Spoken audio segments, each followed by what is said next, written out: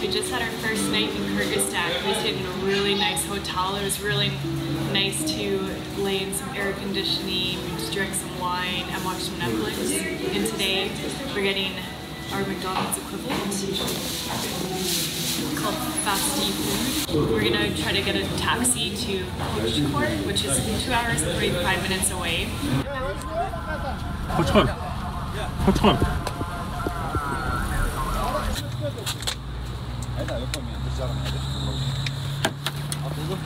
Kochkor. Great. Okay, Kochkor.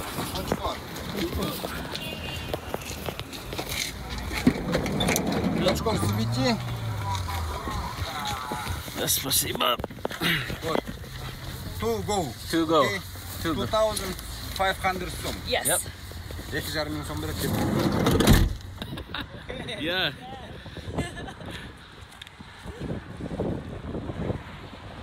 It's really nice in here. This is our studio room, and it was about $30 Canadian a night.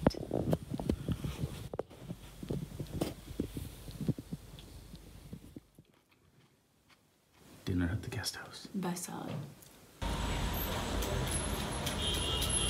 We're in the Kyrgyzstan Pass, somewhere in Kyrgyzstan. Just took a 2-hour, extremely bumpy car ride, and had some lunch here at the guest house, and got acquainted with our guide. If you can manage the horse. Yeah. Oh yeah, without very much instruction, I just got put on this giant animal, and yeah, well, here we are. All right, we just had our second gallop, and that was insane.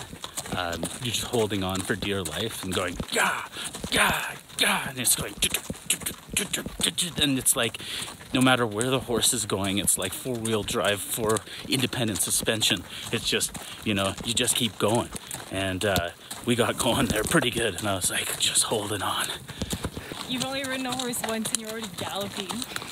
You can do everything.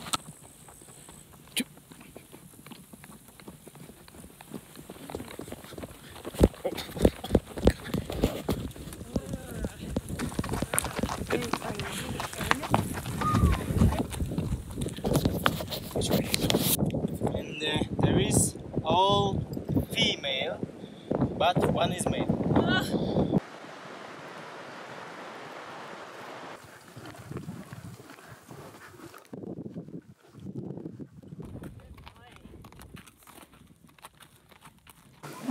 Oh, your horse is so cute.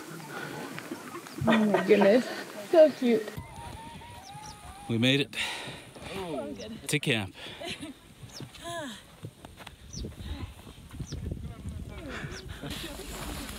So, out of another bout of what seems to be bad planning, first we had our guide switch out on us, which is fine because this guy's just great.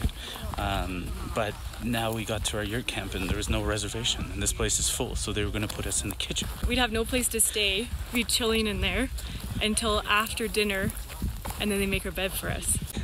We're just going to keep on going.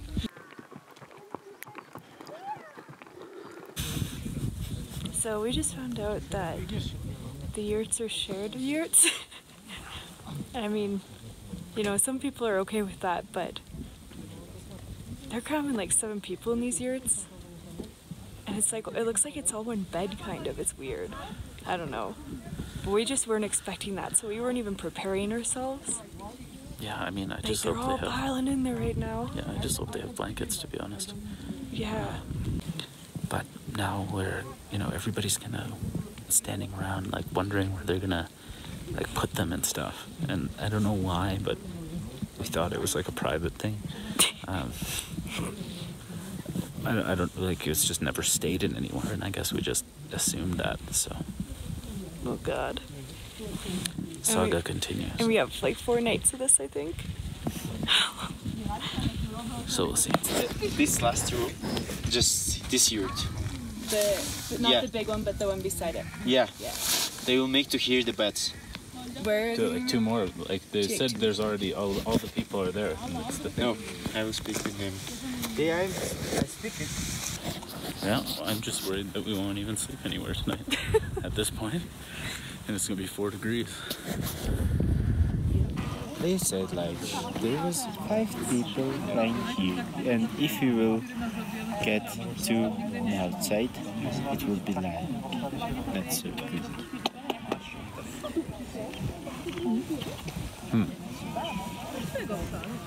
And they make the bed to this one.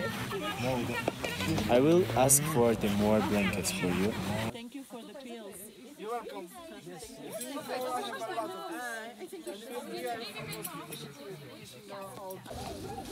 Welcome to our humble abode. Shared accommodation. I'll be sleeping here. This is the line. Cecily will be sleeping there. And we're about to play some cards. Yeah. Next time we're in a hotel, we're gonna be like, ah!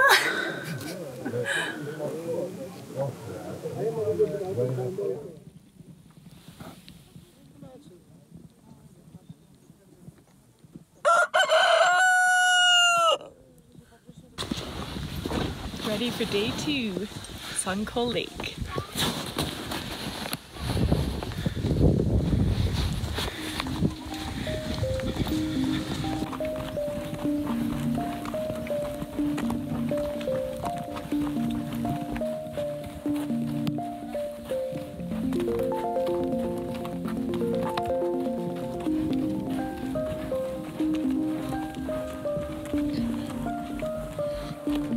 Our horses are so tired. My legs are killing me and I didn't even do the hike up.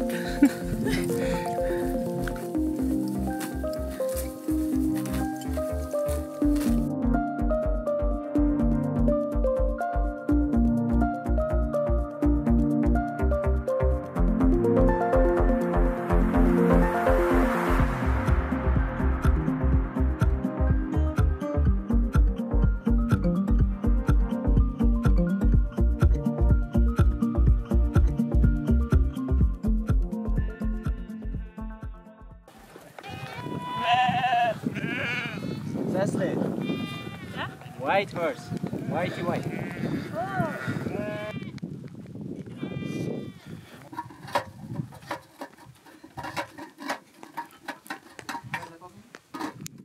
Firstly, drink.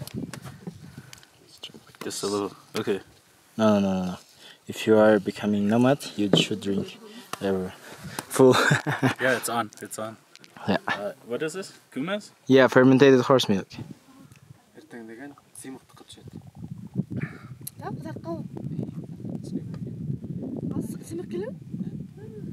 Well done. Yeah, spicy. Pretty nice. Now I'm a nomad. Yeah.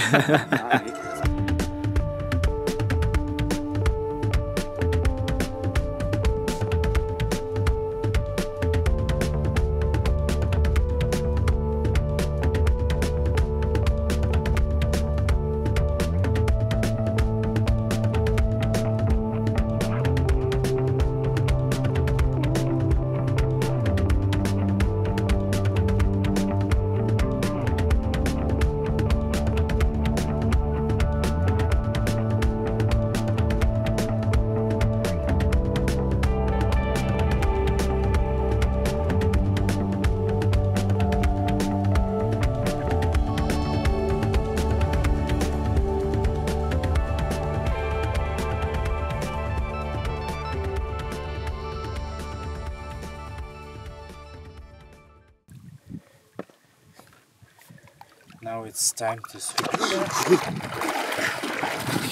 I should go skiing here.